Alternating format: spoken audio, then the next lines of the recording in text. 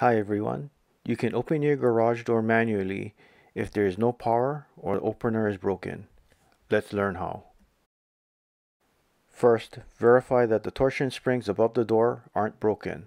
That's a different problem. Next, the door should be in the down or closed position. To open the garage door, grab and pull down the release cord until you hear a click. This will disengage the trolley or traveler.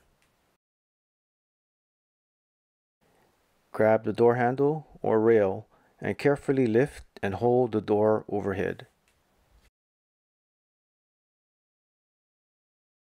To close the door, carefully pull the door down and avoid any pinch points. Push down until fully closed. The trolley or traveler should automatically re-engage. If not, push the arm forward toward the door until you hear a click, and then pull to verify that it is locked in. Please drop a comment if this was helpful. Here's another video that you might be interested in.